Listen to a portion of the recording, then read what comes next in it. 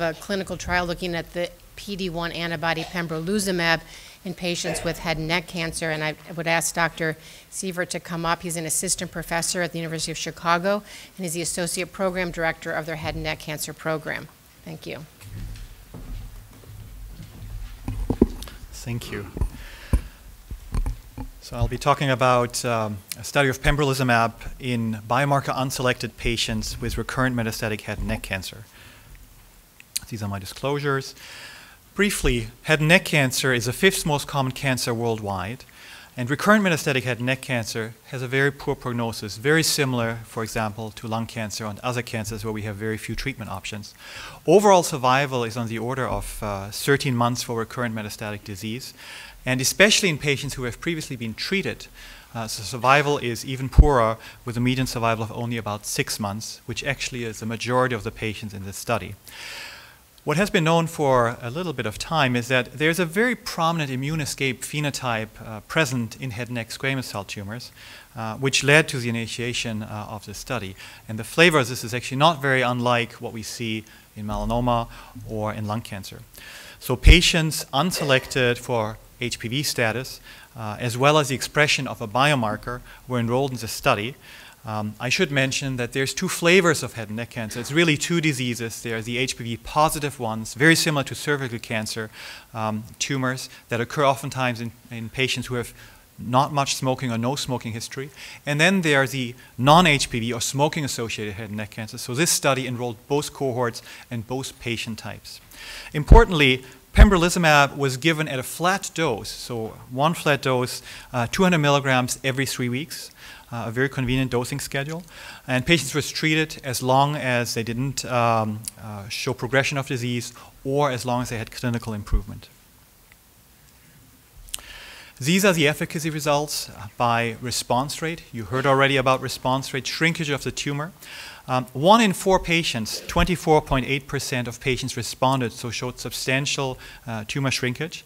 When you look at the different flavors of head and neck cancer, in the HPV positive ones it was about 20%, and in the HPV negative ones it was 27%. So this drug is active in both entities. In addition to 25% response rate, about 25% of patients also had stable disease.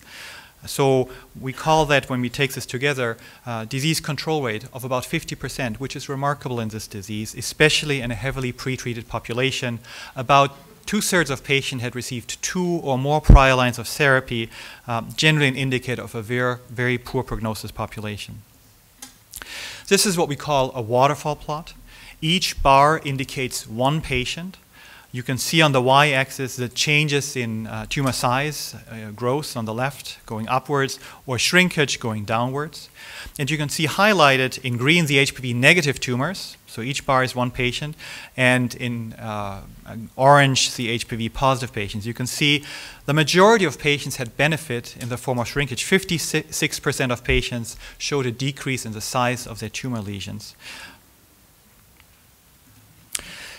This is another way of looking at the data. When we look at patients who actually did benefit, who did have a response, we see that the responses occurred oftentimes early at 8 weeks or 16 weeks, although there are a few outliers of patients who had late responses.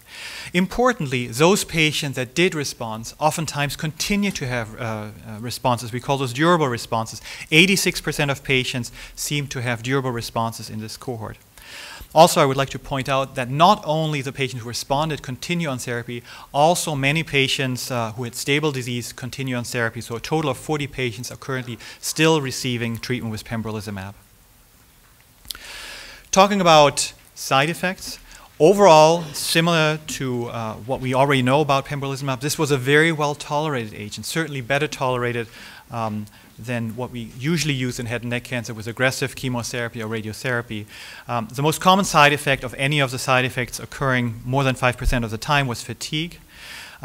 Generally a very well-tolerated agent. However, a few patients did have more severe side effects. We had 2 patients with pneumonitis, grade 3, and 1 patient with grade 3 colitis. Finally, I would also like to point out that Biomarker testing, as was mentioned before, may be important. We currently don't have data on PD-L1 status on these patients, and that's ongoing. However, if you put this into the perspective of treatment for head and neck cancer, our best approved targeted therapy is cetuximab with a response rate of 10 to 13%. This is twice as good as our best targeted therapy currently in this early preliminary report, and we certainly are looking forward to validation. Furthermore, I would like to point out that there are new biomarkers emerging, and there's another related abstract also in head and neck cancer that is shown here. It's a gene signature which has a very strong negative predictive value, meaning it predicts which patient will not respond, and in the future may help us, if validated, which patient we should or should not use agents like pembrolizumab for. So with that, I would like to summarize. This is by far the largest experience of immunotherapy in head and neck cancer. 132 patients were treated. 56% of patients experienced a decrease in their target lesions. For a response rate of 25%, 1 in 4 patients had a response. This is twice as good as our best targeted therapy currently. It seems that this treatment is broadly active in both HPV positive and HPV negative tumors, and in particular remains active in heavily pretreated patients. In addition, these responses are durable, something that we've never seen before in head and neck cancer.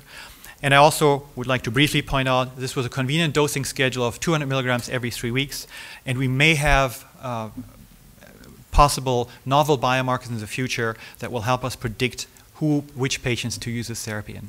Thank you.